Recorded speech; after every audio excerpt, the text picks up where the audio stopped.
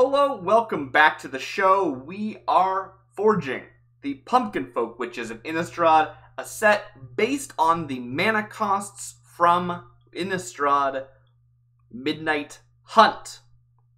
This is our third sitting of forging, and we're about halfway through the set. I think I just checked how many cards I've made, and it's about 130 out of 260, so pretty nearly there, because those are both approximate, not because that's not exactly half. Anyway, let's get started. Our first card is this one right here. Corruptor of Truths is a 2-mana 2/1 zombie wizard. It is a white and a blue. At the beginning of your upkeep, sacrifice Corruptor of Truths unless you sacrifice another non-creature, non-land card. That is terrible. So this is a great time as any to talk about the reroll rules. This is something that I talk about a lot on the channel. Just, you gotta figure out what counts as rerolling a card for you. And those rules don't have to be strict, they can just be guidelines, but it's gonna help you get more consistent results. And by more consistent, I mean like, I don't know what I mean. Don't worry about what I mean. For today, if something is like clearly broken, doesn't function, it's getting rerolled. I'm going to try and be pretty lenient on what gets rerolled not lenient. Like, I'm going to try to not reroll things other than that. I am giving myself the, like, this is too weak to use in limited as kind of a buffer, but not passing the vanilla test and having a downside, pretty bad. Now, it's a recurring sack outlet, but that's a pretty weak upside, especially since it can't sacrifice creatures, which is usually what want to die. And there's just so much better ways. I'm rerolling this one. I probably didn't need to go on for that long about my rationale and rerolling, but I want to establish, like, these are not hard rules, but they are in effect. We're going to have things that are too broken, and they're going to stay in probably. Maybe I will sometimes veto something too broken, but very, very rarely. Blindingly Rapid. That's a cool, like, name for an instant. It's like a spell which is bestowing like a speed to something, as opposed to it being... Yeah, that's weird. Blindingly Rapid is a 2-mana, 1 white, 1 blue, instant that says counter target spell unless its controller pays 1. Here's an example of a card that is not interesting, which is sometimes I reroll because I think they're not interesting enough, and isn't very strong, right? Like, there are cards that are better than this, but having cards that are better than a card does not mean it shouldn't ever be printed. In the same set, there are cards that are better than each other's because one is common and one is rare, so not a big deal. And in a limited environment, yeah, you might draft this just because it's, it's a counter spell. You might not have any other options. And, there's not something else that's doing the same thing as this card, even though it's doing it pretty poorly. And is it even doing that poorly? Not incredibly poorly, but the fact that it's 2 color is a downside. Anyway, counter target spell unless its control pays 1 generic. It will pass, but at the cost of your mind and your eyesight. There you have it. Pharaoh Ragekin is a 2-mana generic, I don't know why I said generic, the 2-mana green 2/2 Centaur Warrior. I don't think we've seen centaurs in this set so far. That's going to be kind of weird, but I'm into it. Why not have centaurs? Why aren't there centaurs in Innistrad? Explain this to me. For tap, return Pharaoh Ragekin to its owner's hand. Activate only if you control a swamp. So, this card. Is this too weak for limited? No. And even if it is too weak for limited, because maybe it is, I don't know, I think that it's on that level where it's not so... I really need something to be crushingly bad. Every set needs a little bit of fodder. That's okay. And I mean, it's a 2-mana 2/2. With the upside that you could flick, like, bounce it to your hand if you need to, right? Like, you could block with this, tap it, return it to your hand, then play it again next turn. You don't want to be spending that 2 mana every turn, but, like, you can. It's not the worst thing you could do. Yeah. It has a restriction, so it has to be in a black deck, but that's okay. That's still playable. The high cliffs of Svorneld are known for their cunning wolves. The lairs of these creatures are among the wildest, deepest places in the whole of the Barrow. That is a cool little short story that has nothing to do with a centaur warrior. That's super weird. I don't know why they did that. Gadok TV. Gadok TV is a 2-mana 2/1 Goblin Warrior. They have haste, and they're black. And for black, Gadok TV gains flying until end of turn. This card's great. This card's excellent. Just a little jumpy 2/1 that has haste. Wings? How fancy. But these things are so ugly. It makes me wonder what I'm looking at is so wrong. Why can't I just go away? Gadok TV.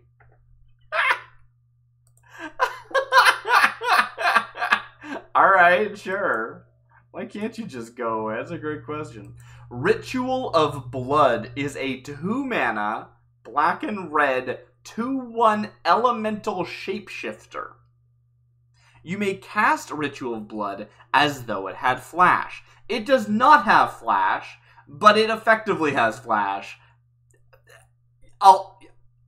That's fine, sure. For black and a red, target creature you control gains hexproof until end of turn. That is quite good. So for 4 mana, you can flash this in and give something hexproof? This card's good. Oh, cool. I like this one. Our sins against the clan must atone. Alara Marbrand. Final.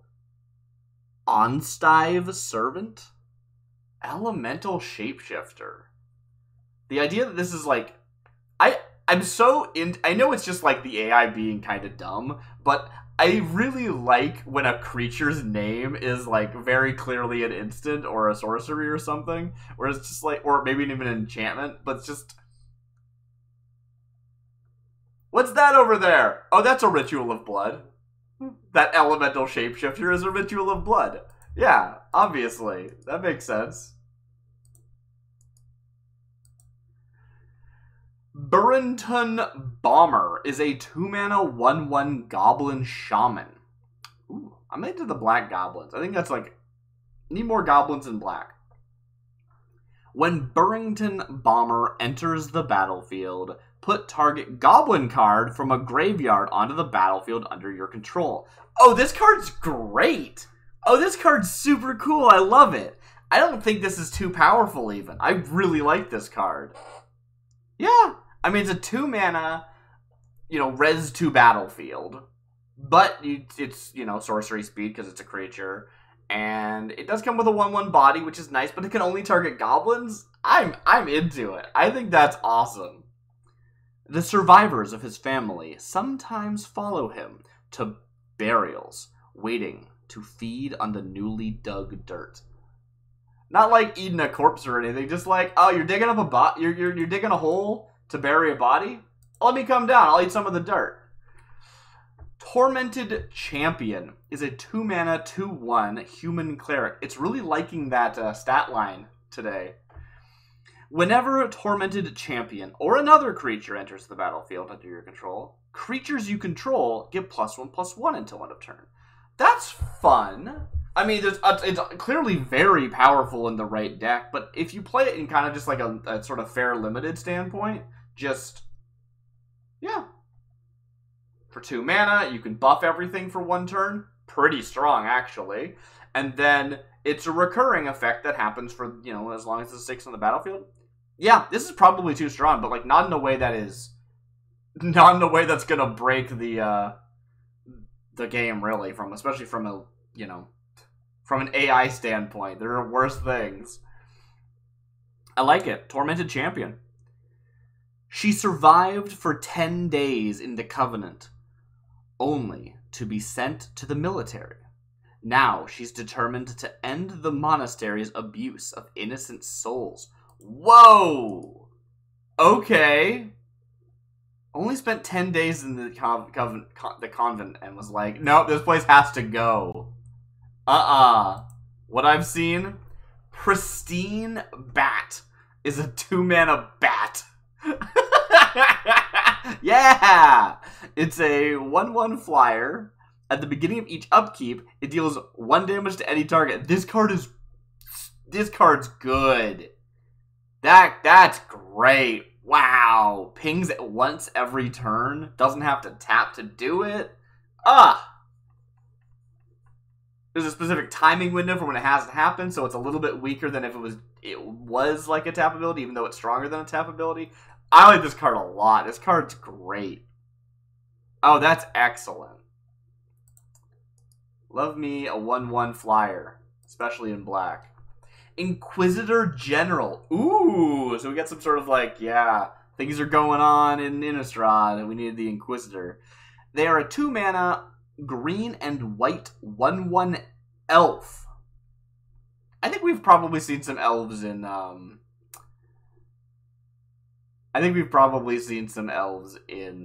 Pumpkinfolk Witches of Innistrad so far, even though there aren't elves in real Innistrad. They have Vigilance. At the beginning of each player's upkeep, that player gains 1 life and draws a card. Oh no! Oh, this card's cool. So like, generally speaking, this is gonna be kind of bad. Because it's like, I'm going to make my opponent draw, and they're going to get to draw first before I do, and I do invest in this. But it's only 2 mana, and it's a Vigilant 1/1, which is a pretty nice, I mean, it's a 1/1, but it's still a pretty nice body. And then, yeah. The Emperor demands answers. I'm merely here to deliver them. And if you're playing like a mill deck, like a control mill, I know it's green-white, so if this was a blue card, it'd probably be better, like a blue-white maybe. That would be kind of fun. Right? Because it's life gain and draw a card, but like, you're sitting there being like, I'm going to steadily be gaining life, and I'm not planning on killing you anyway. This would be a really cool white-blue card, I think. Change it from elf to something else, change the name too. But otherwise, the design, really think that would work well in that like shell. Harness the Storm is a green-white 2-mana instant. Harness the Storm deals 2 damage to target creature. Okay. That creature gets +3/+3 until end of turn. Okay! I mean, that's kind of cool. I don't know what the going rate for +3/+3 is. I don't know if this is overpriced. And of course, it has the downside, quote-unquote, of the thing you're hitting us to be at least 3 already. So it's you can only target something that has 3 toughness, or it will die. And it's only giving a total of +3/+1 to that thing. But +3/+1 could definitely save something's life. That's possible that it will save something's life.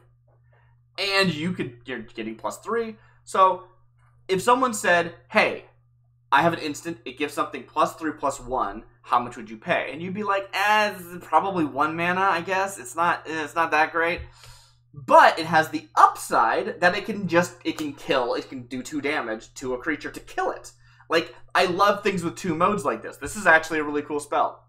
Harness the Storm, green and white. Interesting. The ritual began in the Great Hunger and ended in the Pale Moonlight. I really probably should pick up the pace, though, right? Like, we're already on day 3, and I'm halfway through the set.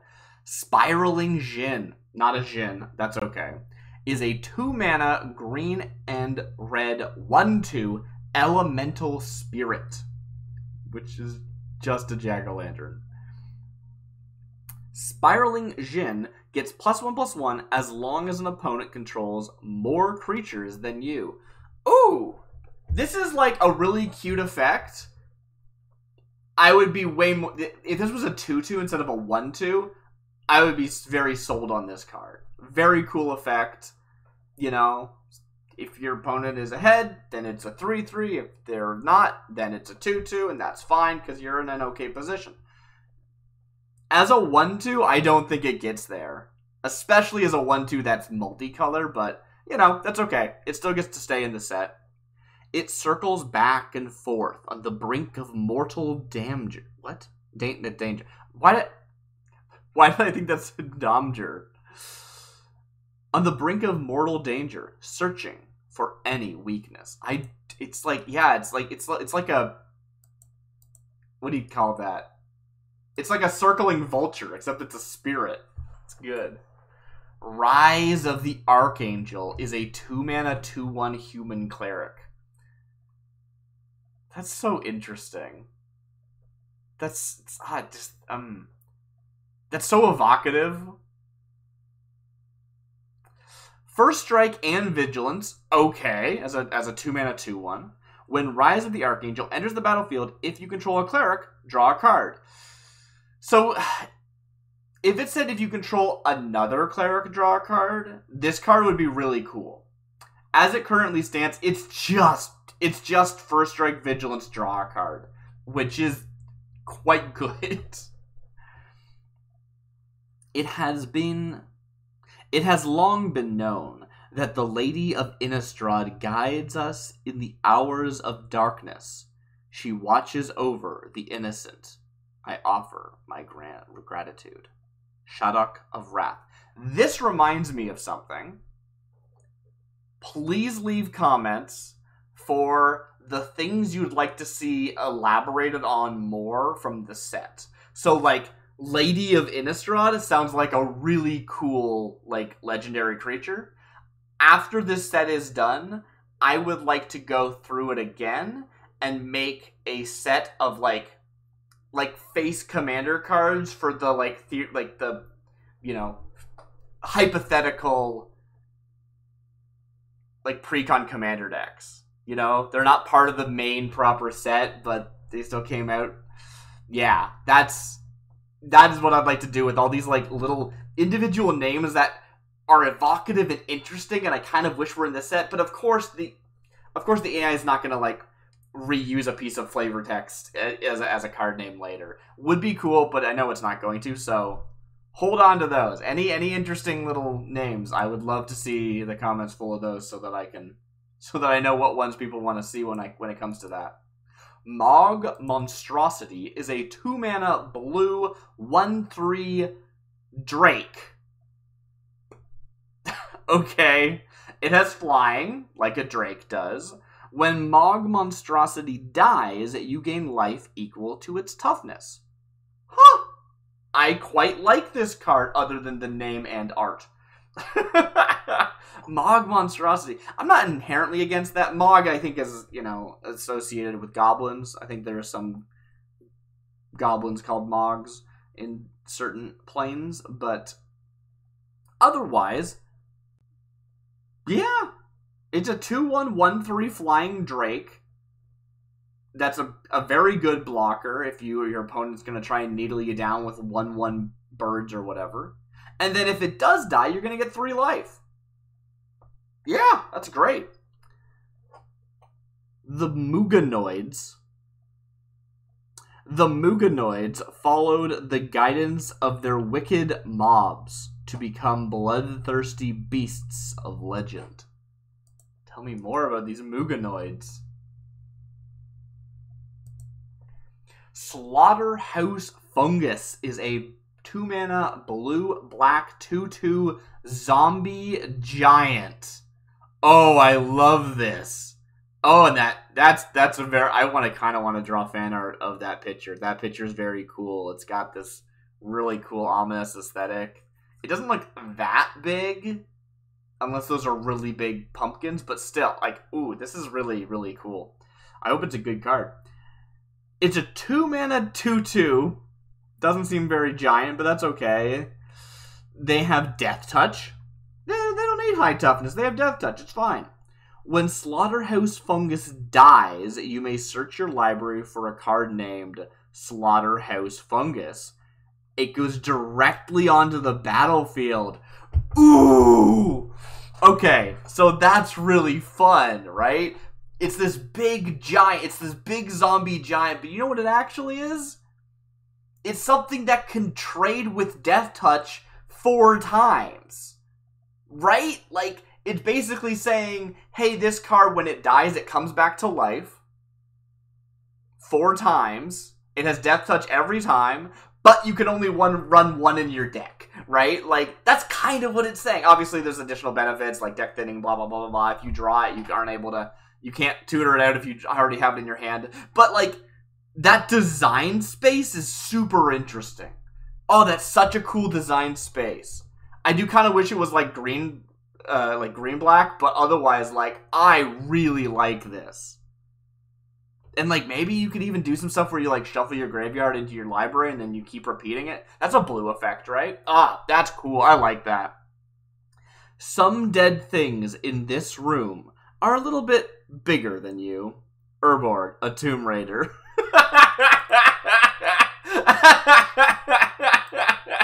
I like that. I like that a lot. Captain of the Shore is a 2-mana, 2/1 Merfolk Rogue. They have First Strike. Okay. They have Prowess. Whenever you cast a non-creature spell, this creature gets +1/+1 until end of turn. Okay. When Captain of the Shore enters the battlefield, draw a card. Okay. This card's actually kind of similar to that other one we saw before, where I was like, it's got First Strike, Vigilance, and it draws a card? That thing I think was a 2/2, but this isn't much different. It's First Strike, Prowess, and when it enters the battlefield, draw a card. Checks out. See if we can get a cycle. That would be rad. My legs are as long as I need them to be, and I've always got a trick up my sleeve. These are one of those merfolks that have legs. I don't think merfolk should have legs. Unpopular opinion. Witch's Market is a 2-mana 1/3 elf witch. Ooh, I'm kind of interested in this elf witch thing. Like, again, I mentioned earlier, we don't really have elves in Innistrad. Maybe the Witches of Innistrad are not the, like, you know, Coven and such. I don't remember what they're called. That we saw a lot of the green-white faction, which are mostly like druids. Instead, they are elves, and the elves are probably less like, you know, their own society like we see them in other fantasy. They're probably more like humans that are not quite like other humans. They're probably just kind of like slight mutations or something. They wouldn't actually do that in proper Magic. Like, there are those humans that are like, oh yeah, we grow metal out of our skull. We're still humans, so like, obviously, there's you know. Anyway, I haven't even read this card yet. Witch's Market is a 2-mana green 1/3 elf witch. At the beginning of each end step, if you gained 4 or more life this turn, you may draw a card. That's a pretty big ask, but I mean, it's a very cool design. It feels like an enchantment, but honestly, I really like this design a lot, right? Witch's Market sounds like it is a enchantment, but having a body feels appropriate. This is the market full of witches, right? This is one of those creature cards that represents multiple people. These aren't fighters. These are people who are just doing their marketing. Not marketing. You know what I mean? They're going to market. They're not actually here to fight. But they you know, as a group, they are a 1/3, even though they'd actually individually be like 0/1s. But there's more than, you know.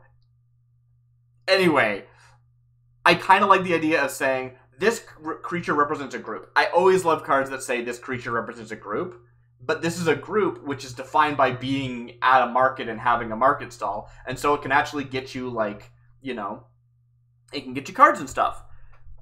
I love it. I love it. It is both an enchantment that has a body, which is cool, but also is easier to remove because it has a body and it doesn't have non-enchantment. It isn't susceptible to enchantment removal. It doesn't count as an enchantment. I'm not saying that, but I like this card. I'm into this. The main ingredient for most elves' favorite drink is tofu. I didn't expect that. Moonrise Blade is a 2-mana, colorless artifact equipment. Equipped creature has +2/+2, and has first strike. It equips for 3. I don't know whether or not this is a, like, overcosted equipment, but honestly, a lot of sets have, like, any sets that aren't equipment-based, right? There are, like, equipment-based sets that have really good equipment in them, and then most other sets have, like, this is the Shiv from New Capenna, or the Bloodletting Knife from the vampire one, the Crimson Vow. And they're just like, they're fine.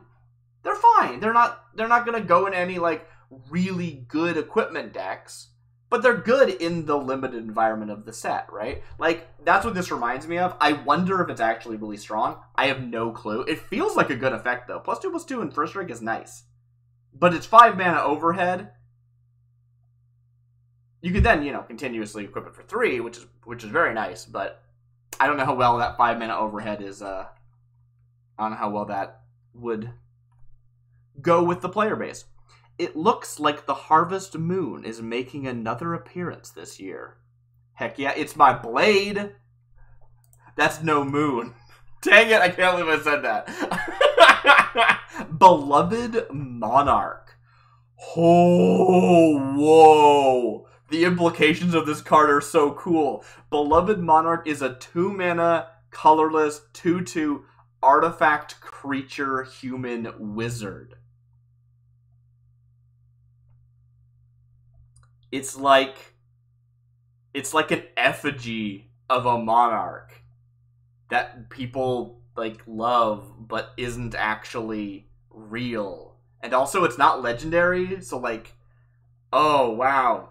Like, there's multiple of them. Just the flavor is really, I hope we get something good. I haven't read the text yet. Tap. Target player mills 2 cards. Activate only if you have fewer than 5 cards in hand.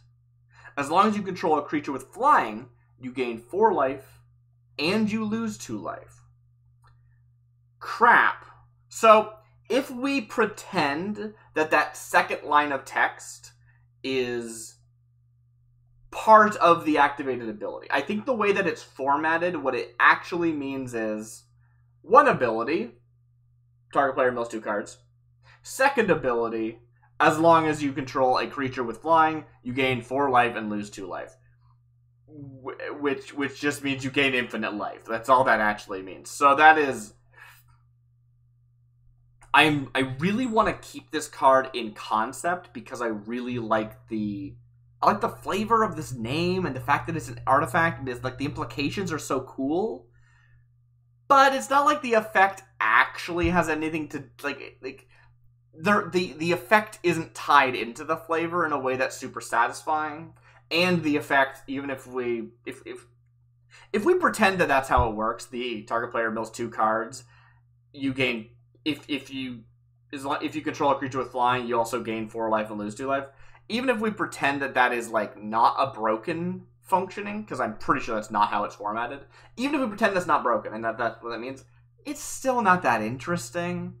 And it has that whole, like, gain 4, lose 4, and even though you kind of have to take some liberties with the AI and not be too harsh with it, I do want the cards to sort of look like they function properly, even if, like, there's no point of gain 4, lose 2. That's just gain 2. Yes, there are some situations where it's like whenever you gain, something happens, whenever you lose, something happens, so there is a technical difference that might sometimes be relevant, but not enough. But at the end of the day, the card doesn't function. I'm going to re-roll it. But first, he could read your thoughts like pages of a book. Jalarael. Don't know who that is. Are they a real legendary creature? Maybe. Tapestry of the Gods is a 2-mana colorless artifact. It taps to add colorless. Okay. And for 1 in tap, Tapestry of Gods deals 1 damage to you.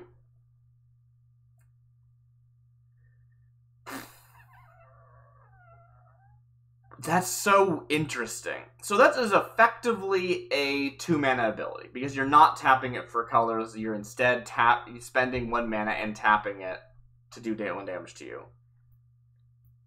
Is that ever useful? Probably not. There are going to be fringe situations where that's relevant, and it's going to be very cool to have the option of doing that, and you're going to feel very clever, and honestly, that is enough. Right? If this card only said 1 tap, it deals 1 damage to you, I'd be like, that's the situations where that comes up is so rare, who even cares? Let's not bother. If it's just said tap, add colorless, I'd probably keep it, but I'd be disappointed. I'd be like, this is just a functional I mean, it must be. There must be a mana rock that does the exact thing and is just very boring.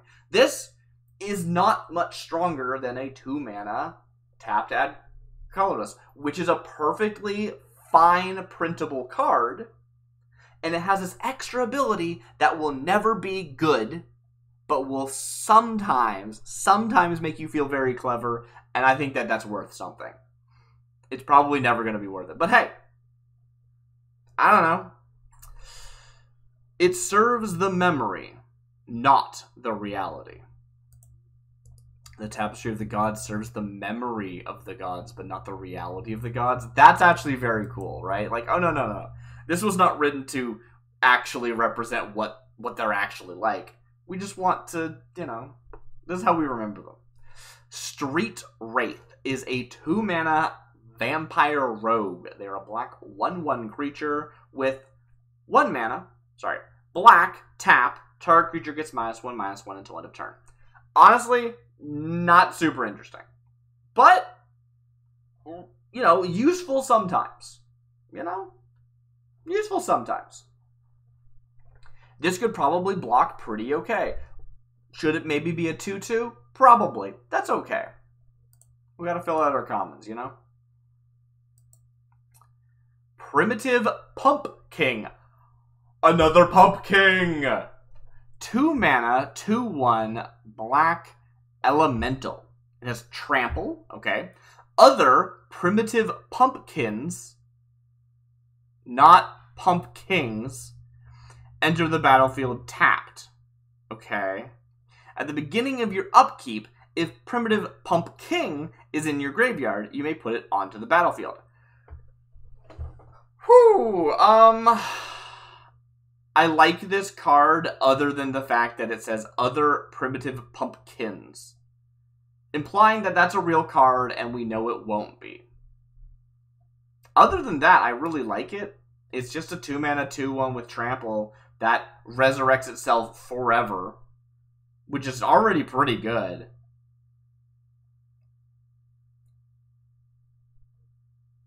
No plant will rival it for mass or potency. It's not a plant. It's an elemental. A plant can't rival an elemental. I don't know if that's true. I'm going to keep it. I'm a little bit, miffed by it. The problem with this card isn't that primitive pumpkins won't show up. It's that every table that plays with this card will go, do you think, should we treat that as pumpkins or should we not? And then the players have to make a decision. There is no official ruling. Like, oh yeah, that's a misprint. Or, nope, that card just hasn't been printed yet. It's like the Steam Flogger boss, right?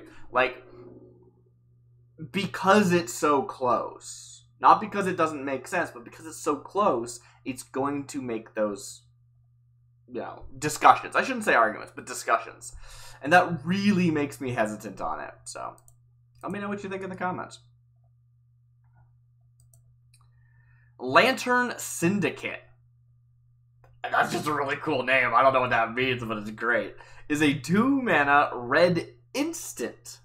Target creature you control gets +2/+2 and gains trample until end of turn. A creature with trample can deal excess damage, combat damage, to the player or planeswalker it's attacking. Okay. I'm pretty sure there's a card that does this exact same thing. I don't know how much it costs. I'm fine with this. They will wake up. They won't take up their old places at the watering hole. I am so curious what the story on that card is, because Lantern Syndicate makes no sense to me. But again, I really should flip through some of the more, I should flip through the commons faster. That's a fine card. Let's keep going. Frantic Seismos is a instant for X, black, green. Gain control of target non-land permanent. You may put it onto the battlefield as a copy of a creature you control, except that it has haste. That is such a cool ability and does not actually function. It should be something like gain control of target non-land permanent, or like exile target non-land permanent, put it under the battlefield under your control as it enters the battlefield, and you may have it enter the battlefield as a copy. Or something like that, right? Or gain control, The idea of it entering the battlefield as a copy is so interesting. But again, it's not entering the battlefield, it is changing control, so it doesn't function. Even if this card did function, I'm going to re-roll this until the X is used. This is just a personal preference. If you're gonna do something weird with your mana, like have X in it, I'm gonna make you use it. Sometimes there'll be a card that's like Kicker, and then it doesn't have a use of the Kicker. I'm gonna try to re-roll those ones too, just because I think it makes the game more interesting, but here, we know we're gonna get an X every time. Whereas the Kicker one, if I re-roll that, it probably just doesn't give you a Kicker card, so maybe I was better off just keeping the Kicker. So that's more debatable. This one, we're gonna see what we can do. Curse of the Mortals. X, black, green. Sorcery. Each player sacrifices X creatures and discards a card, where X is the number of cards in your graveyard. So, we actually see this effect a lot. Not this exact thing, but I don't know how often Magic does this proper, and I think it's mostly because the AI is confused and doesn't really understand how X mana works, but it often will be like, this is what X has to be. Which means Curse of the Mortals doesn't say, X, black, green, you get to decide what X is. It says, you have 5 cards in your graveyard. This is 7 mana. Each player sacrifices 5 creatures and discards a card. Which, I don't know if that's playable. It might be. I think I want to see another take on this card, just because X cards are interesting and I want to keep trying, because I want to see a really cool card. This card is cool. Do not get me wrong. It's just so specific, I don't think it would see any play, and I'd like to see the X cards get played, because they're cool! X cards are cool! If the result isn't the Head of the Dead, the damage dealt by Curse of the Mortals can't be prevented. Yeah, also, flavor text that thinks it's rules text is super weird, and I don't really like it. Aspect of Awesome. X, black, green. Instant. Aspect of Autumn deals X damage to any target. If a creature dealt damage this way would die this turn, exile it instead. It's black-green Fireball. Sort of. I know Fireball's different than that, but still, is that good? The time of the awesome revel is short, and the memories are muted by age and hardship. I don't need to re-roll this one, but I'm going to. I feel it in my bones that this card needs to get re-rolled. Not because it's too broken, not because it's too weak. I want something different. I know that's completely arbitrary, but this one gets re-rolled too. I haven't read it yet, but this one gets re-rolled too. Sorcery for X black green is an instant. Reveal X target artifact cards from your hand, then exile them. X can't be 0. What? Some people wear armor, but we are free to choose how we are presented to the world. You're right, unknown speaker on that card.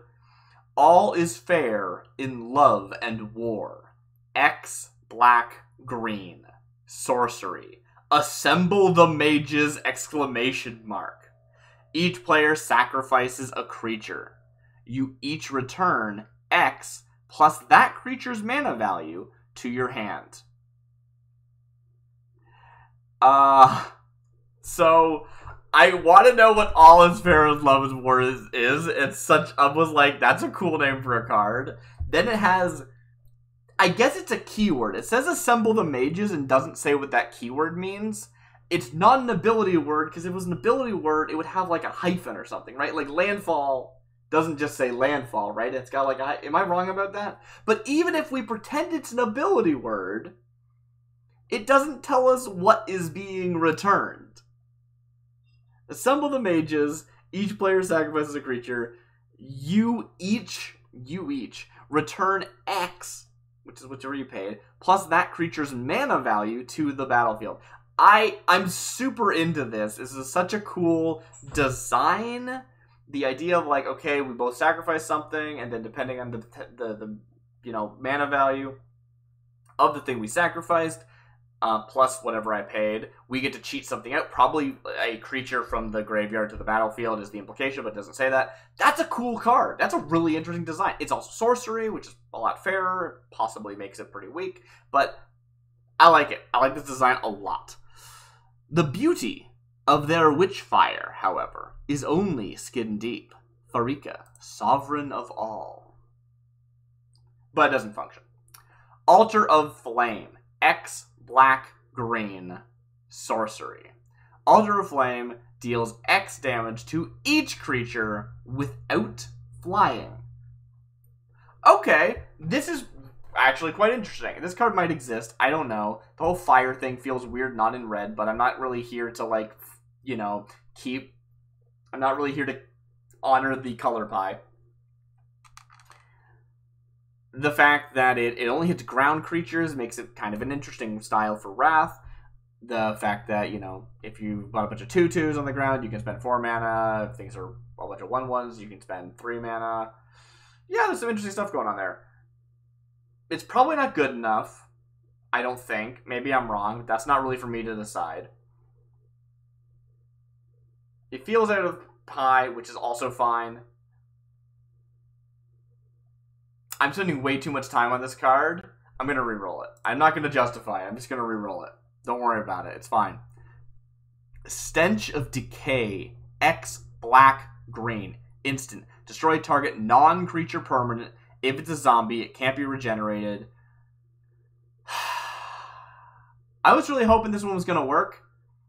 Like, it just didn't use the X in any way. This is a 2-mana kill spell. It can only target non-creatures. Weird. Death is merely a new beginning. I like this card a lot. This card's cool.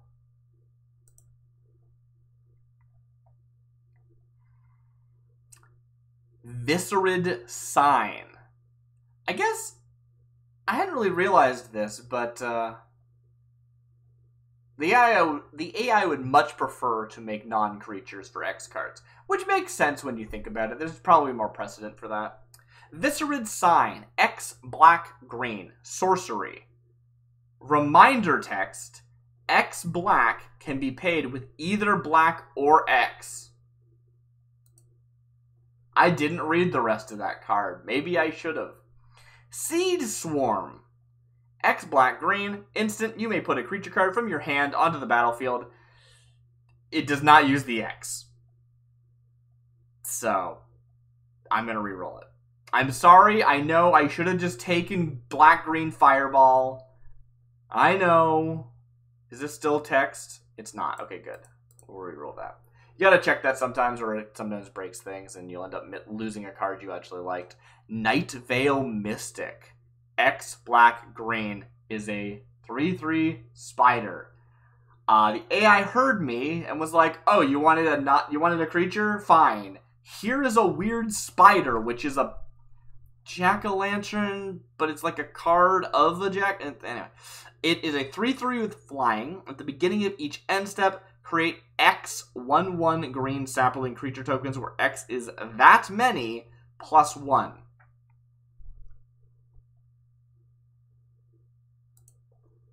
I didn't.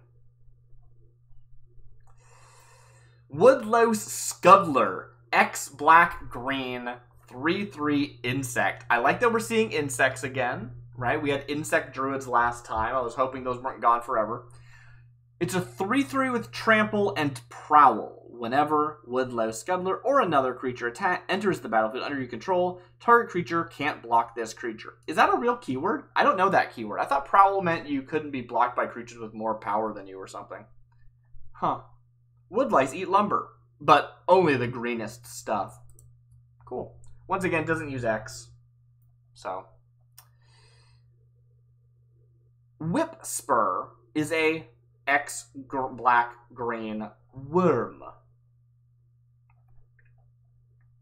They're a 2/2 with X black green.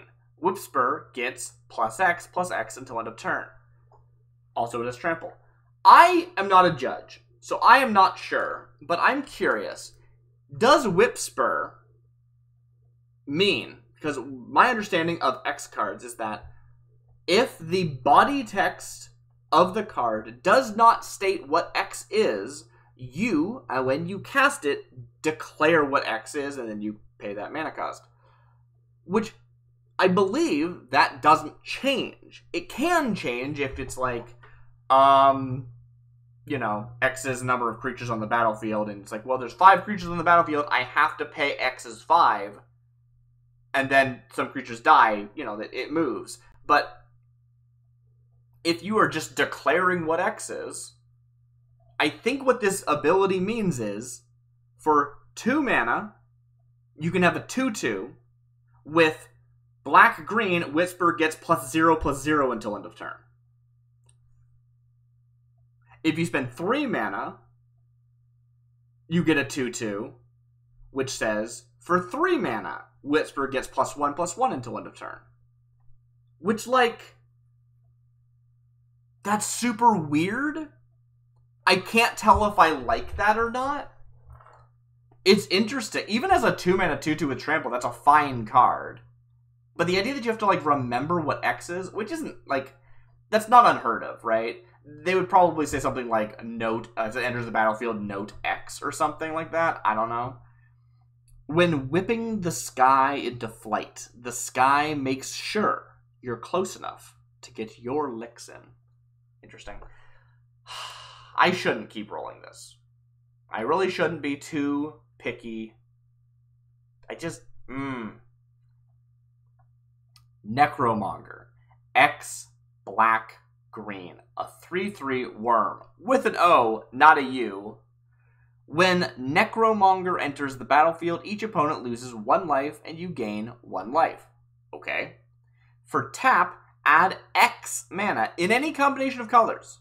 Then, if that mana isn't spent on X spells, draw X cards. What? So, wait a minute. Again, this is a thing where you have to basically note what X is. But I'm kind of into this. Maybe this is just me being bad, but that's cool. So it's a 2 mana 3/3 that ETB gives you makes all your opponents lose a life and you gain a life. Already very strong. If you spend 3 mana on it, it's a 3/3 that says tap, add 1 mana of any color. Then, if that mana isn't spent on 1 spell, draw 1 card. I assume what this means is, like,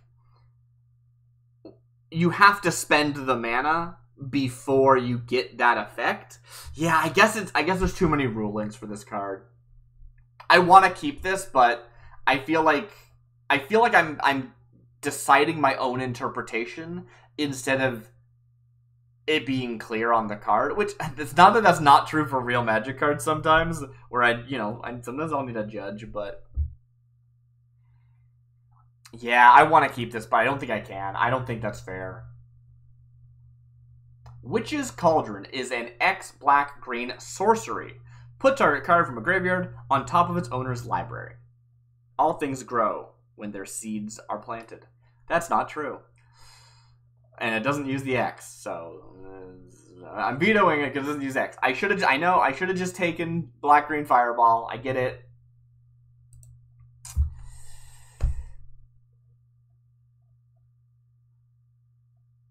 Perilous Research. X black-green sorcery. Create X 1/1 black vampire creature tokens with flying, where X is the number of swamps you control. Okay. So here we are. If you only control one swamp, this is a 3-mana 1/1 flyer at sorcery speed. Very bad. If you have 2 swamps, it is a 4-mana create 2 1/1 flyers at sorcery speed, which isn't horrible. That's actually pretty fine.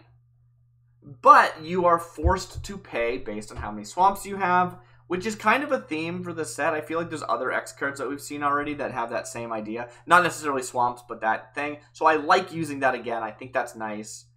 And honestly, you're probably going to get a pretty efficient amount, right? If you're spending 5 mana on this, that's 3 flyers. They're 1/1 flyers. 1/1 flyers are pretty good. Yeah, I like it. I like it. It's good. We're moving on. Vampires are hunters of any living thing. Also, they're vampires. I forgot about that. That's relevant sometimes. Sometimes vampires are relevant as a creature type. Scar-faced Blackhawk is a 2-mana 2/2 orc pirate with Island Walk.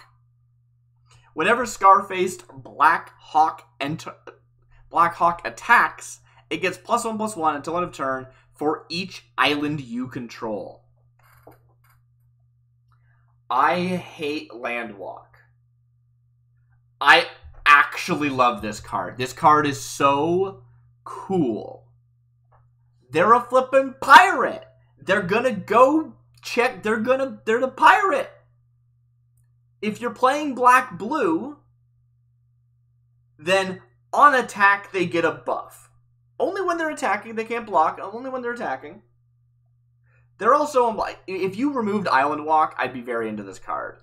With Island Walk, it makes me uncomfortable because I just don't like Island Walk. I don't like Land Walk at all. I think it only is good if you can sort of like instant speed control it. Like Protection. I don't like color Protection, but I do like, tap, target creature gets protection until end of turn. I like those effects. The ones where you're sort of like in control of it. And when it's like choose a color, Like if this is an ETB, mark a land type, and just become unblockable to like gain lock for that, it would be really strong. But no stronger than it just saying it is unblockable. Actually, that's an interesting question. As much as I don't like Landwalk, I have to ask myself, if this card said Scar-faced Blackhawk cannot be blocked whenever it attacks, get +1/+1 per island you control, would I think this card is too overpowered? And while it probably is, I don't think it's too overpowered for AI magic. And I also just think that sounds like a really cool card. So all this is slightly less powerful than that. And it's on theme. I love this card. This card's great. Get away, get away, get away. The Druid's motto. Orc Pirates. This has been a very different day of forging.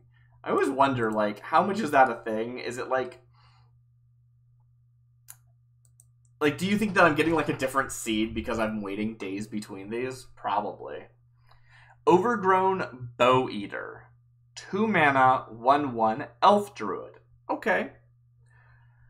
It's green. Whenever another creature enters the battlefield under your control, create a 2/2 green Treefolk creature token. The always overlooked and completely missed infinite combo with itself. Whenever another creature enters the battlefield under your control, create a 2/2 create Treefolk creature token. So it just goes infinite with itself. If it said non-token, this card would be fine. So if you wanted to play with this card and you wanted to say, we are just treating it as if it said non-token, that's awesome. That's a great card. It's a little 1/1 that makes a bunch of 2/2s. Cool card. I actually really like it. Overgrown Bow Eater's a great name. And the flavor text is, here in the crags and groves of Zendrick, we call it pruning. It makes the best tools. Tatagon of the Lightwood. Super cool. Really like that.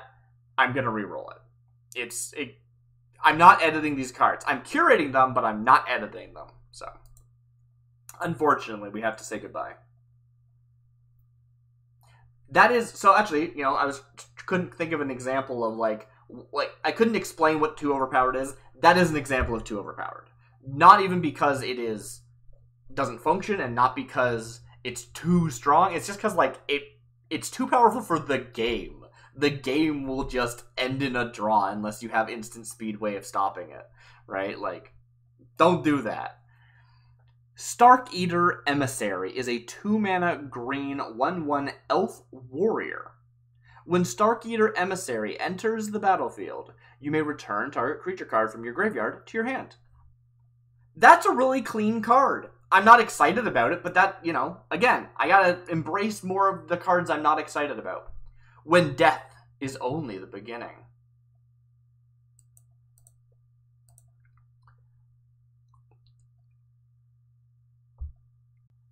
Whipfin Whips.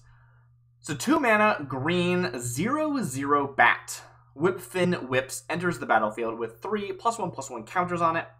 For green, remove a +1/+1 counter from Whipfin Whips. It deals damage equal to the number of +1/+1 counters on it to any target. I don't know why this is a bat. It is a 2-mana 3/3, which is honestly perfectly fine. That's like not broken. It doesn't have flying, which is a shame because it's a bat. If this wasn't a bat, if this was like a goblin or something with a pea shooter, I would love that. Instead, you can spend a green and remove a single counter from it to do 2 damage, then another counter to do 1 damage, and then that's it. So it can ping for 2, then ping for 1, and then be left as a 1/1. I like this card. Good card. Their best known habit is whipping passing prey into submission. That seems not great. I don't know how I feel about that, but oh well. Gear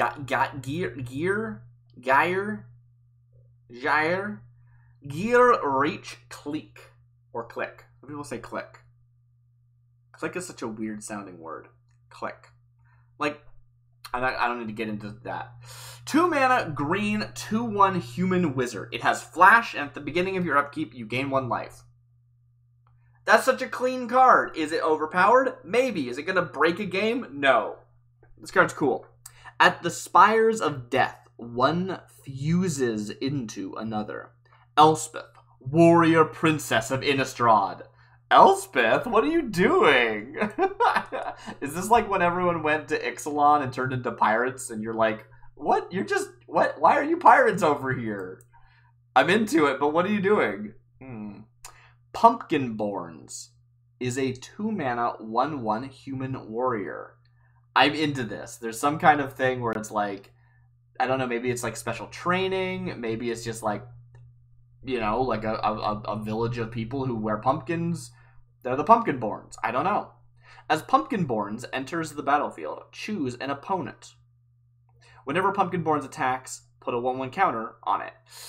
So, I like this. I like this card. It grows. It's fun. It has to attack, so it actually, you know, is a little bit...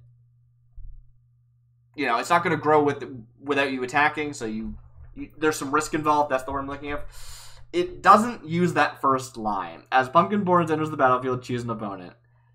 Which is fine, I guess. Especially if you really do want some, like, quirky, haha, look at the silly AI. This is one of those, like, lines that you can be like, wow, that's silly that it did that, but also it didn't break the game. So, have your fun.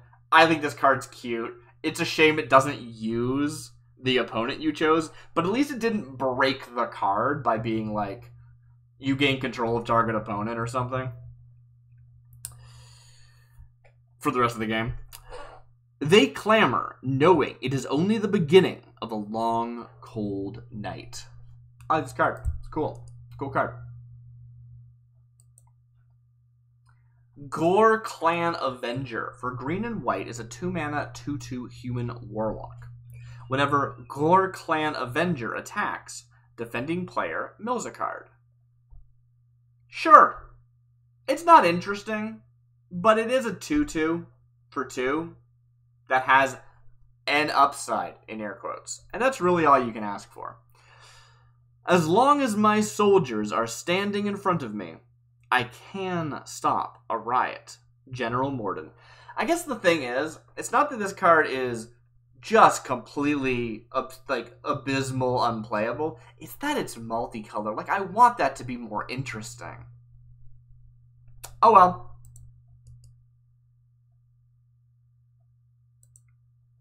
Skyhunter Proctor for white and black is a 2-mana 2/1 vampire. It has flying, and whenever Skyhunter Proctor attacks, if you attacked with creatures with flying this combat, draw a card.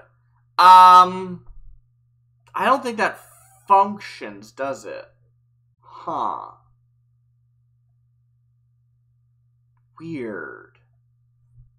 Like, it checks to see if you attacked with them this combat when it attacks, which means it doesn't happen until, like, you couldn't have until it's already checked. I'm not sure if that's true or not, because, like, obviously it sees itself enter the battlefield if it was an ETB trigger, so maybe it's fine. But if that's true, then it just goes off every turn regardless, because this creature has flying, and therefore that's not interesting. So I'm gonna reroll.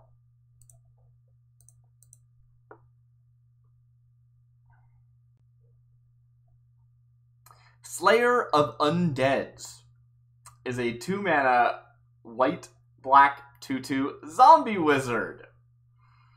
How's that working out for you, Slayer of Undeads? Tap, prevent the next 1 damage that would be dealt to any target this turn. Okay. For white and a black, exile Slayer of Undeads. Exile target creature card from a graveyard. A very specific effect, but on theme, kind of, right? Like, that thing's gonna stay dead because I'm gonna exile it, and that's worth it to me. Though I never know how to evaluate that kind of effect, but that's okay. That's okay, you know? It's a useful effect in a fringe situation. If that was the only thing going for it, I'd probably reroll, but in this case, no, the prevent is fine. It's otherwise a 2-mana 2/2. Yeah, it's got a little fringe upside. I like that. Bewitched Terrain is a 2-mana white... Yeah, it's a 2-mana white instant. Destroy target non-black creature. It can't be regenerated. It's Doomblade. Not interesting. I don't mind this. I'm not going to bother re-rolling. I need to be a bit faster and not re-roll so much. It pricked up its ears at the far-off whir of leathery wings.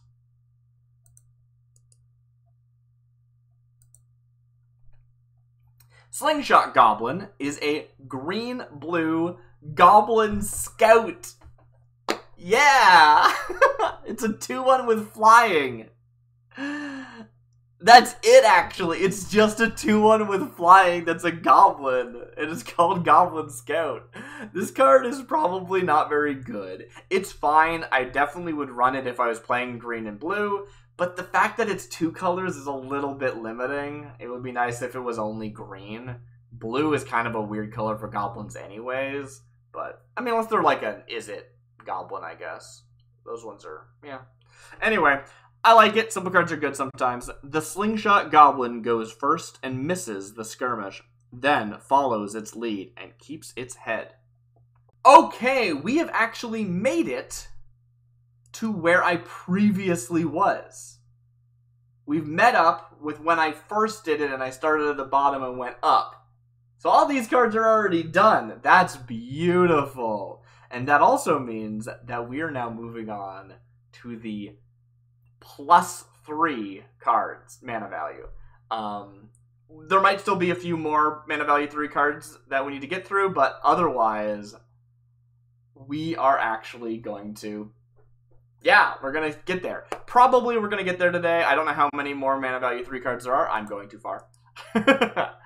But, yeah. Oh, that's exciting. The Colossal Giant. A 3-mana 5/4 giant. Pure vanilla. Shame it's not a plant or something. Really like that card, though. Sometimes that's all you need. Sometimes all you need is just a big, dumb card.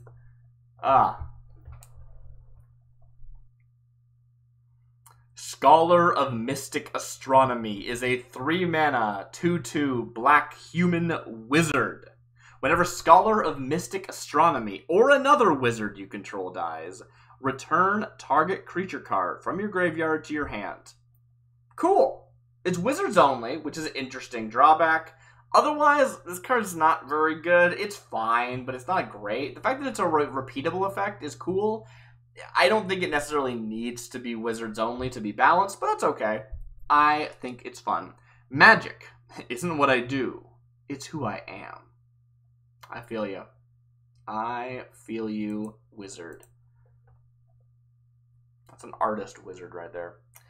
Elvish Colossus is a 3-mana, 2/3 elemental shaman. Okay. Tap, add green for each elvish cleric you control.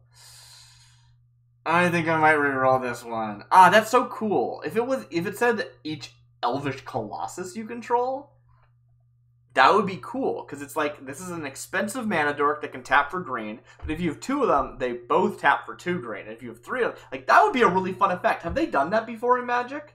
That feels like something that they should have done. That's really fun. That's cool. A single spark is all that's needed to start a forest fire. But, unfortunately, in this case, it does not say that. It says Elvish Cleric, which doesn't even mean for each elf cleric you control. If it said each elf cleric, that would be weird, but that's possible. That's something that could come up. I'm going to reroll this one.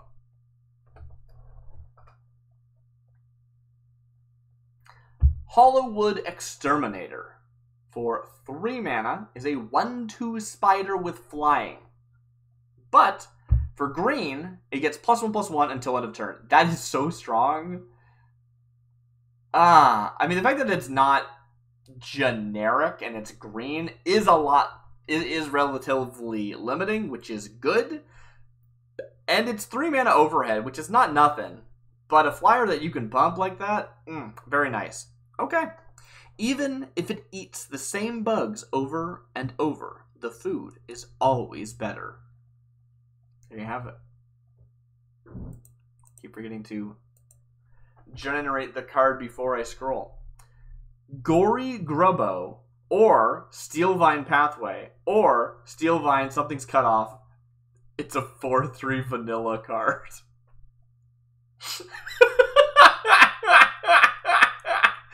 What's it say? Some use my undergrowth as a ramp. I think that's fair. I use them as a roof. Gory Grubbo.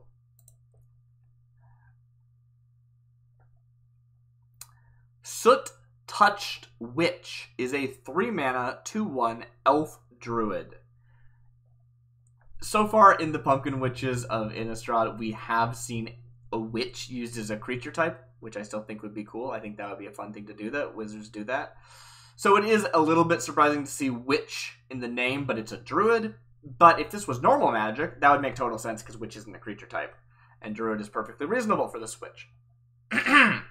When Soot-Touched Witch enters the battlefield, return target green creature card from your graveyard to the battlefield. Cool. It can resurrect something for 3 mana. It's sorcery speed. It does have a 2/1 body, but it can only target green creatures, which is usually what you're going to want to in a green deck anyway, but still, it's a limitation. I like this card.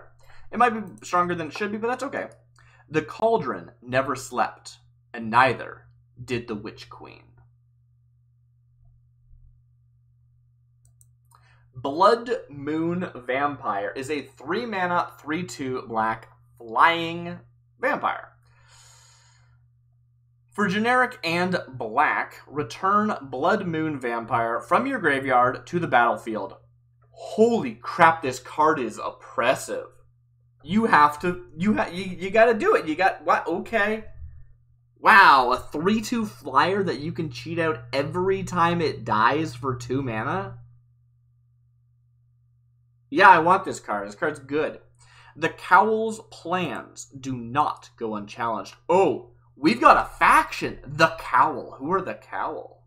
I like it. That's a good name for a vampire, like, group. I can't think of a good word.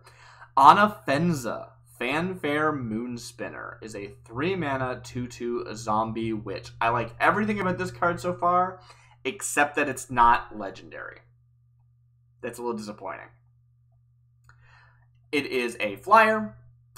For 2 and a white, draw a card, then discard a card. That is, you know what? I'm going to reroll this one. I like, it's a 3-mana 2/2 flyer, though. That's still good. And it's a zombie witch? That's cool. What's the flavor text saying? What matters most is the way in which we show our faith. Bramble Crusher Squee. Drudge Witch. Bramble Crusher Squee.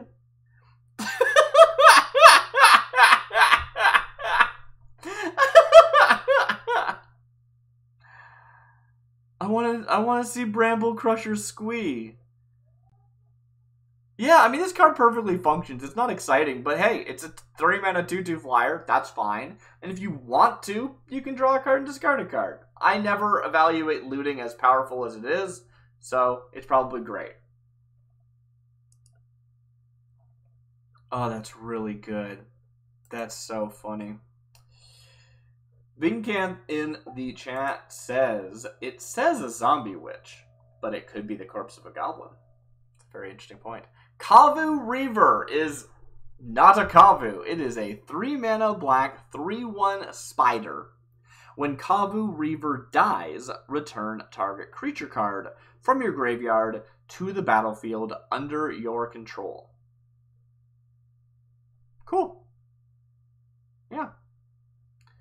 It does say target creature. I wonder if, can this resurrect itself? Can this just be a 3-mana 3/1 that resurrects every time it dies? Like, does that go in an infinite loop? Or does it have to be other creature? Like, it doesn't say other creature card, but, like, we've seen how powerful being able to sacrifice the same thing infinite number of times is. We know that's very, very strong. In a limited environment, I don't think it's going to be an issue, so it's probably fine for our purposes, but I don't actually know whether or not it can return itself, because, man, it's when it dies. I don't think it's in the graveyard yet, right? I think that's correct. I think there's a window between it dying and hitting the graveyard. I could be mistaken. He will take the arm and leg off your cadaver before finishing the job. I mean, it's pretty good. It's 3-mana 3/1. It's a spider. It doesn't have reach, so watch out. Don't think you have reach when you don't. But otherwise, yeah, it's just going to keep coming back. Or it's going to cheat out something else, which is cool. Savage Thaumaturge is a 3-mana 2/1 Goblin Rogue. It's red. It has haste. When Savage Thaumaturge enters the battlefield, you get energy. Pay energy. Target creature gets +2/+0 until end of turn. I don't know if that's a very strong effect, but this is not the first energy card in the set. So unless I'm... It's entirely possible that I'm misremembering and I'm thinking of a different set. I do make a lot of cards, but I'm pretty sure this is not the first energy card in the set. So even though there's not a strong energy theme, more than one, good enough for me. So that's cool. I'm into that. It is a little expensive. It's a 2/1 with haste for 3. But, you know, energy. Oh, did I read this yet? There's a minefield of, if you attack a creature you control, destroy a creature you control in every rogue's repertoire. What? Wait, what? Okay, not only is that like a surprising quality of render from the AI, this card is just called Witches of Innistrad. Which, now that I think about it, did we already do that? I feel like we might have already seen a Witches of Innistrad card. I'll have to check to make sure we're not having a duplicate name. Not 100% certain. Either way, 3 mana, 3/2, Human Warlock. Whenever you cast an instant or sorcery spell, you may gain 1 life. Not the most interesting thing, but we did see a card earlier that was like, if you gain 3 life this turn, draw a card on your end step. I'm now realizing I don't know if that said on your end step or on your upkeep. If it was on your upkeep, that's never going to happen. Oh well. This card is not finishing rendering, which makes me wonder if I'm going to have to re-roll it to get the number. I'd rather not re-roll it, but it does look like it might not finish rendering. You can see the glow. That's how you can tell if it's still rendering or not. If it fails to render, I won't be able to save it. It will disappear when we actually try to export any of these cards at the end of the day. So, oh well. I should keep an eye on it though. Yeah. Whispering Harbinger is a 3-mana 2/2 flying spirit. It's white. Whenever Whispering Harbinger deals combat damage to a player, you may search your library for a card named Mind Stalker. Reveal it, put it into your hand, then shuffle. I mean, that's not gonna happen, but cool. This is one of those cards that, like, it's a real shame that card's never going to exist. But if it did exist, if we pretend that card exists, this is a cool design for a card. 3-mana 2/2 flyer that, when it connects, you can tutor a card into your hand that has that specific name. You can do it repeatably if you have multiple copies of it in your deck. Yeah, I like this card. I think this card's cool. As ghosts of victims wander, their cries for help fill the air. Gravitic Baloth is a 3-mana 0/0 spirit. Fly. Gravitic Baloth enters the battlefield with 3 1/1 counters on it. We've seen this effect before. At the beginning of your upkeep, if there are 3 or more +1/+1 counters on Gravitic Baloth, sacrifice it, unless you sacrifice a creature.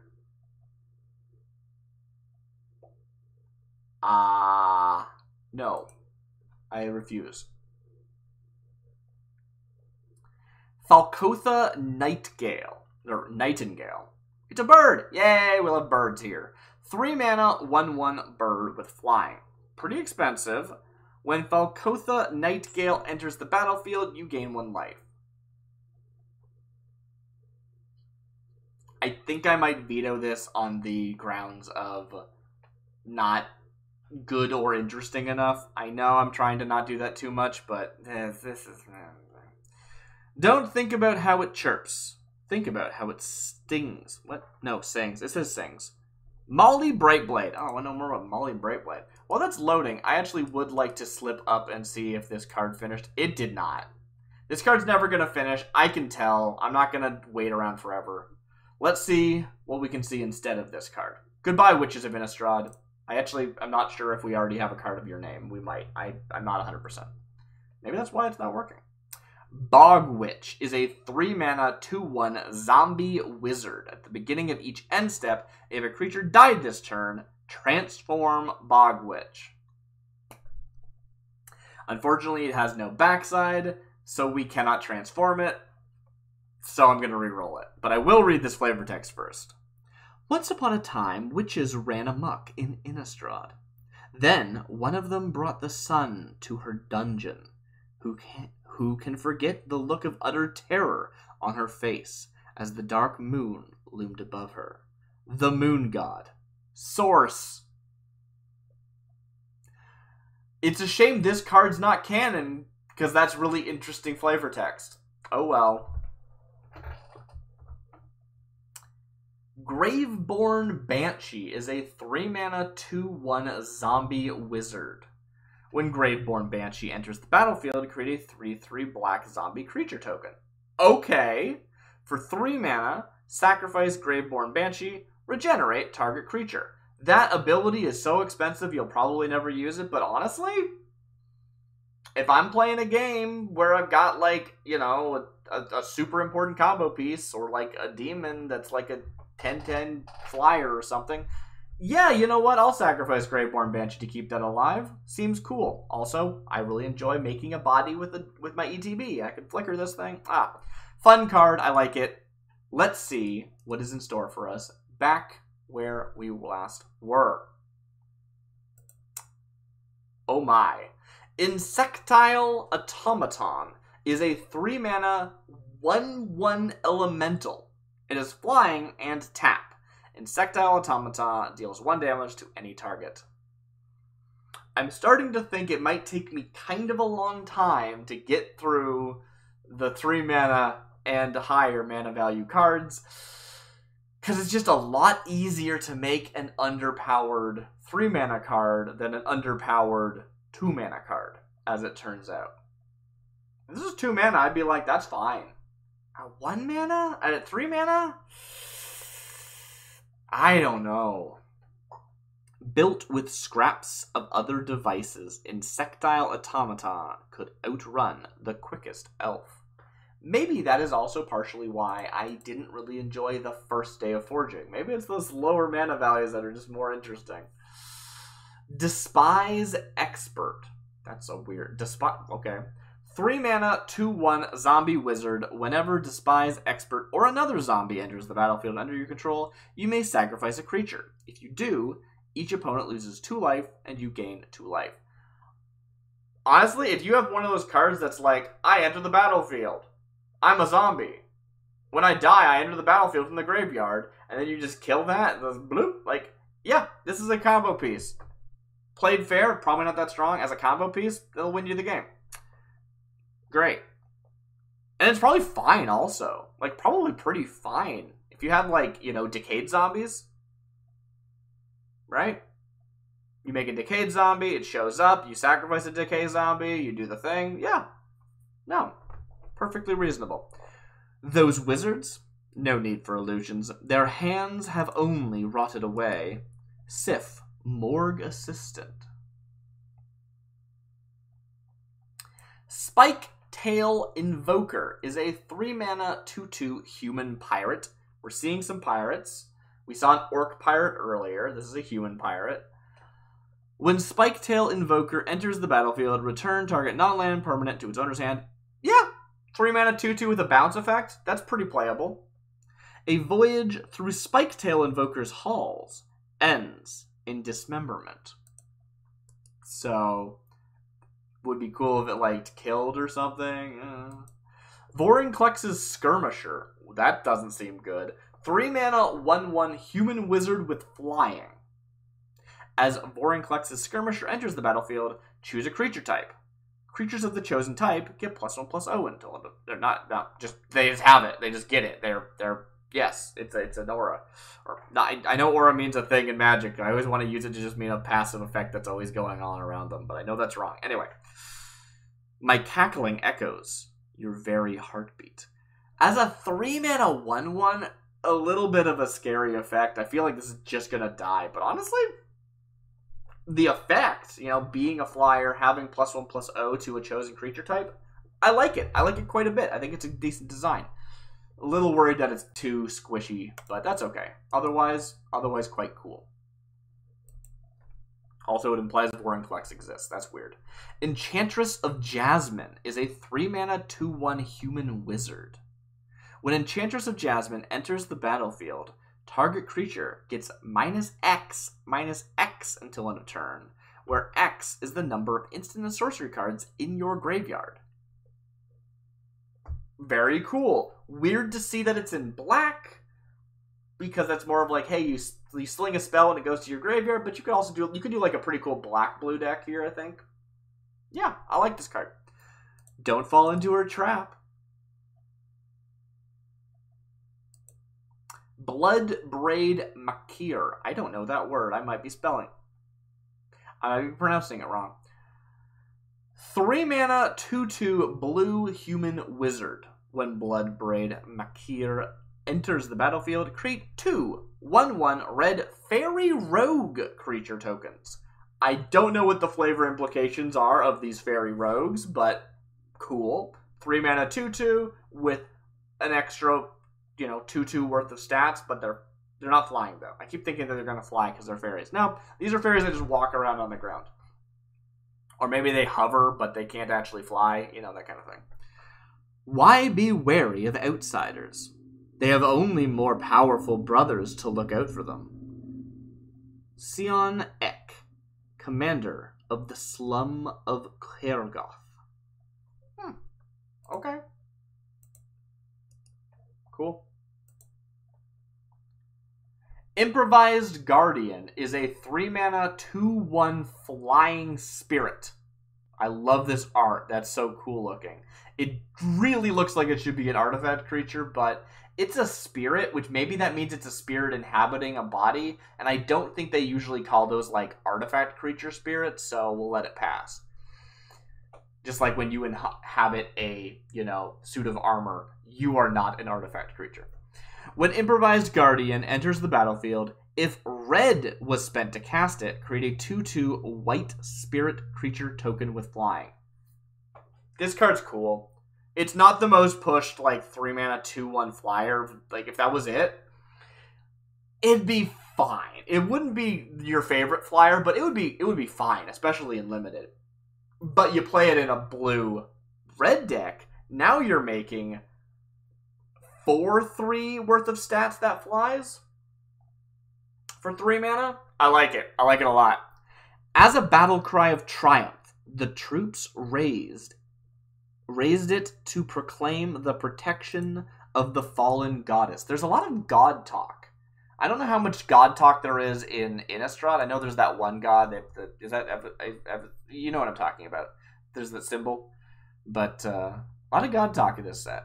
Tactical Sasquatch is a very funny name for a card. What?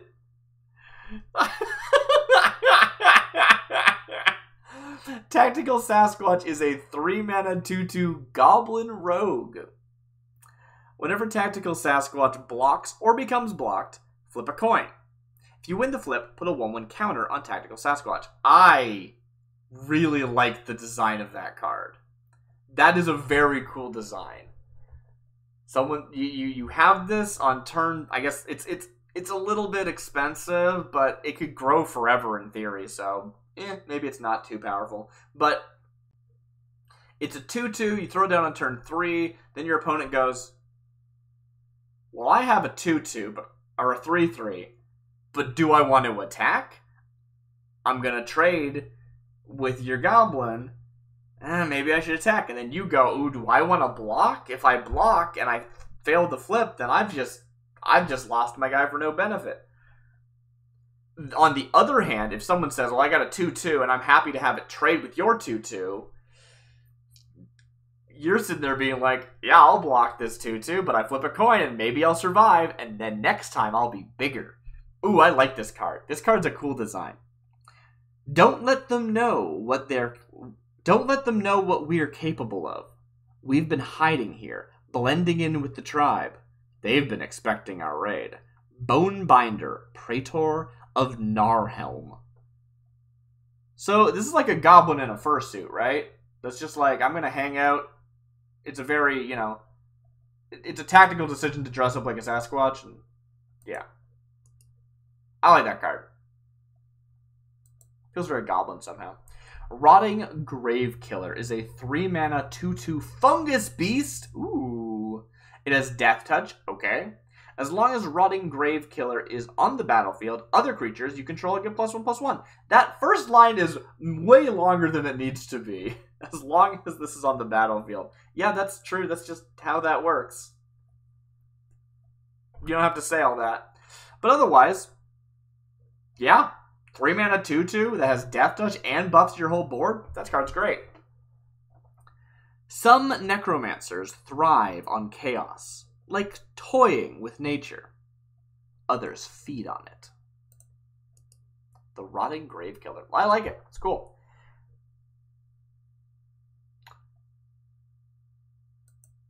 Orangutan.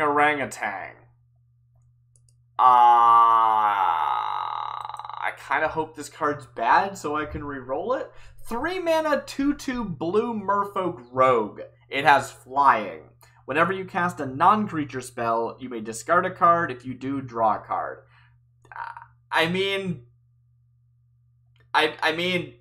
it checks out. This is a perfectly reasonable card. This is a 3-mana 2/2 with flying. that, you know, whenever you cast a non-creature, you can discard to draw. That's great. That's, okay. Orangutan. You know what this means to me?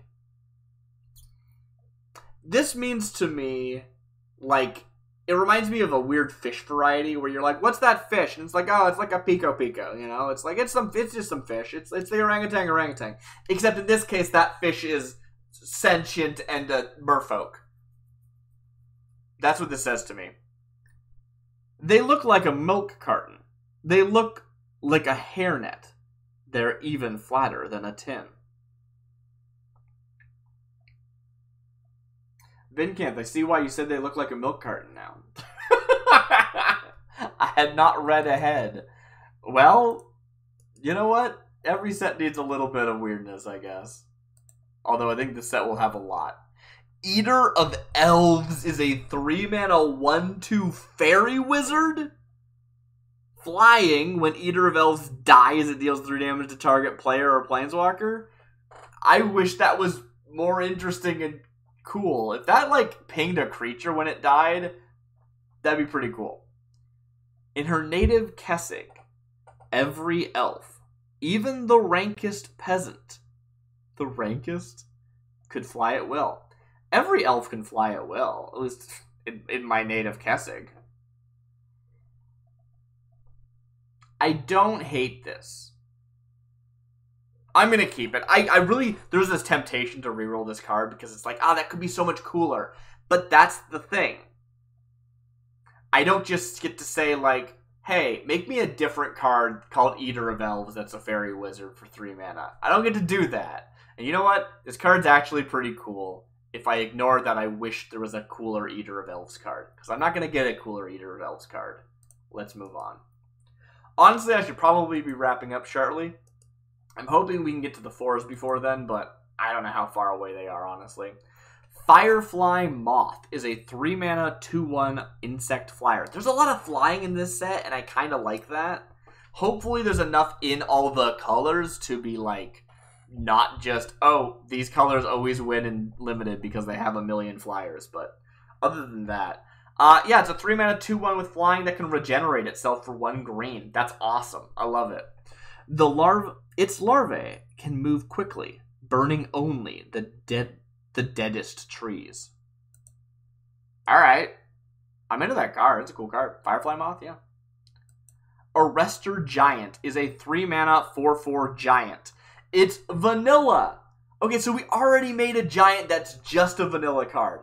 I kind of would love to see this in Magic. You know how there's been, like, some kind of, like, Vanilla Creatures Matters? There's, like, 2 legendary creatures that are Vanilla Creatures Matters cards, and they're kind of interesting. And apparently there's some, like, people are actually playing with them in Commander, and that's really cool. I want to see that as a giant theme. Have giants just be really big for their mana cost? And then, like, maybe there's a few giants that care about vanilla giants. I'd be super into that. That would be really fun. Instead, we have Arrestor Giant, a 3-mana 4/4. An explosion of steel will bury your foes, then the bomb goes off. Skargan Bloodchief. I don't know if this card is too weak, quote-unquote, to really be used. I think in Limited you will play a 3-mana 4/4 vanilla. I think you will.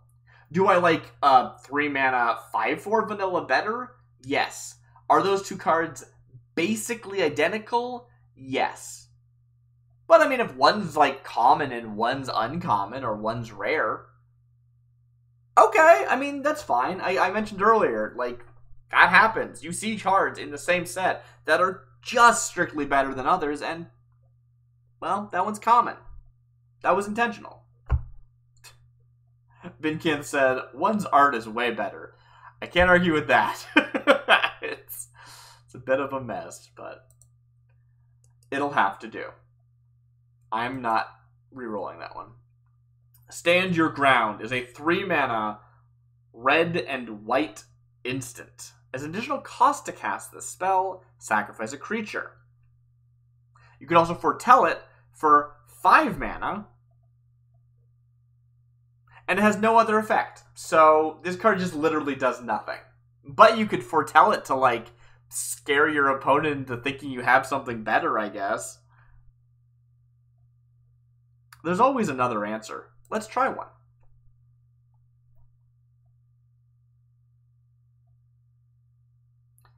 Maestra of the Flame. Ooh. Is a 3-mana, red and white, 2/1 human shaman. Maestra of the Flame can't attack unless defending player controls an enchantment. For 4 mana, create a 1/1 red and white spirit creature token with flying. So I kind of hate this card. Not a huge fan, but I have been completely hosed in games where my opponent had a mana sink and they used it every turn, and honestly, those 1/1s just kill you eventually. I don't think this card's very good, but I don't think that it is unplayable. I think someone will draft this and have a good time with it. I'm going to let it through. I think that the ability could be cheaper. I think its body could be better. Maybe if both those things happened, it would be too strong, though, so maybe it's in a great spot. I don't know. Her warm words charm even the fiercest spirits.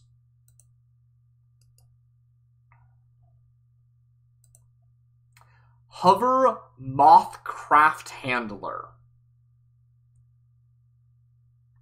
At first I thought that was just silly, and then I saw that it's a Goblin Artificer. And you know what? Yeah, this Goblin Artificer is going to make a Hover Mothcraft Handler. 3 mana, 2/1, Goblin Artificer. Not the, like, it's not a vehicle, even though it sounds like it kind of is, but I'm kind of into it not being a vehicle. This is the Goblin Artificer, but also it's both. They're always in the vehicle. It's like Heimerdinger. It has flying. You're thinking Corky? I am thinking Corky. It has flying, and for 1 and a white, you can untap target artifact. That's quite powerful. Repeatable untap? You know? Yeah. Only hits artifacts, so it's not too broken, but it also, you know, is still pretty good. Yeah, no, I like this card. I like this card a lot. Its howling only brings the dead, the hungry, and those in terrible pain. You know, just that. Don't even worry about it. Crimson Gargoyle is a 3 mana 2/1 black gargoyle. Is Gargoyle a creature type in Magic? I legitimately don't know. I know gargoyles are in Magic. I don't know if they're a creature type. It has flying. For generic and black, sacrifice Crimson Gargoyle. It deals 1 damage to target player or planeswalker. This card is boring. It's a 3 mana 2/1 with flying. You could sack it to ping 1.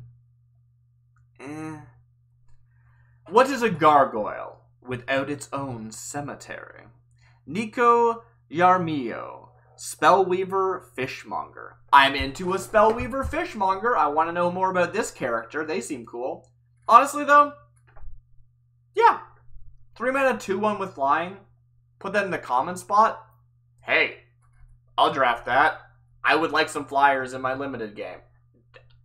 Basically always. Especially if they can do some damage. If it was like a 1/2, I'd be way less interested in this card.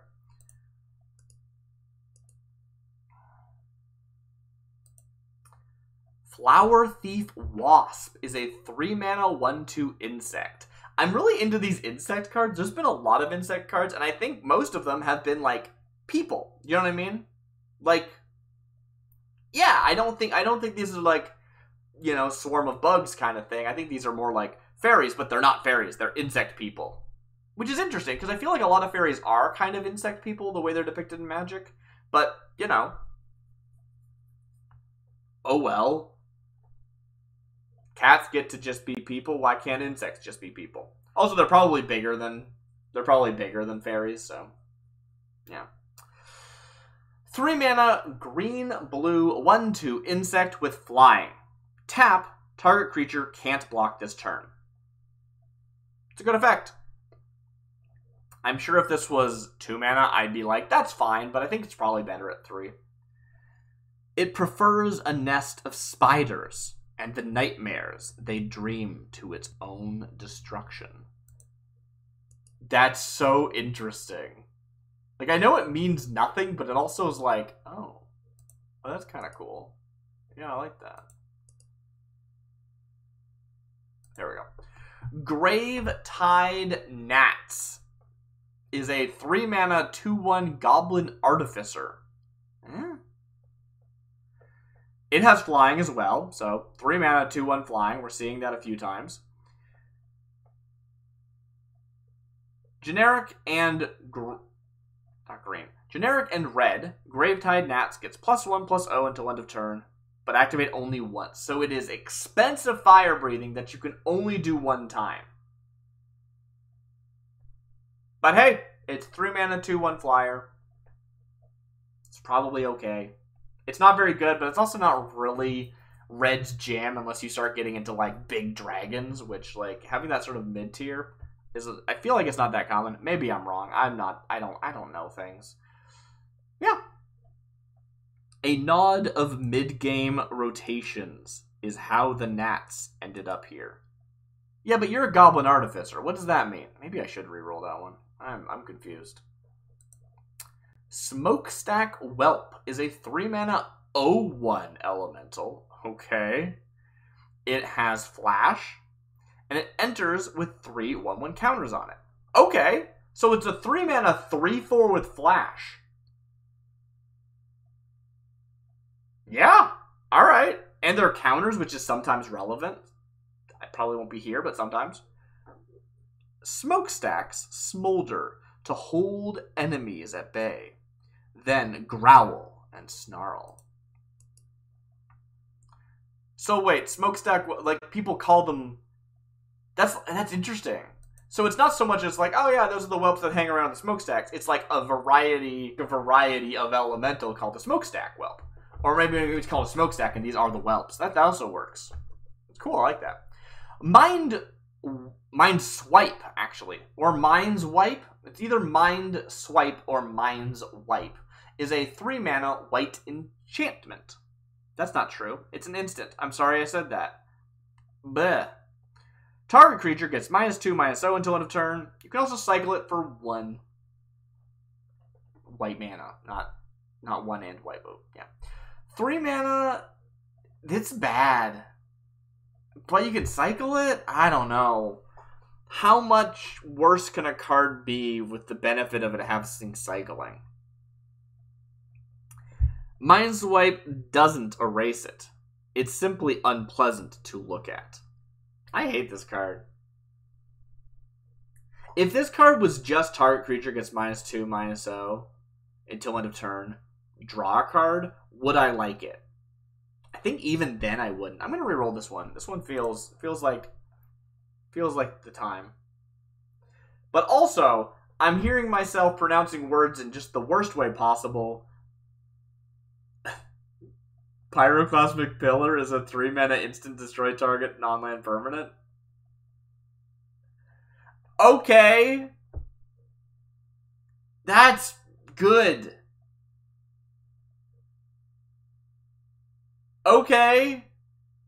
Anyway, I can hear myself messing up words, so I think it might be time to end the stream. So I will leave you with this. Oh, my aching bones. There must be some mistake. I am here, but not here. Elvish Witch. Have a good night, everyone. I have been DarcyBits. This has been the 3rd portion of Forging the Pumpkinfolk Witches of Innistrad. I hope you all have a happy Halloween. Have a good night. We're gonna get there. We're gonna get there. But it will be November by then. That's okay. Halloween is 2 months. Have a good night.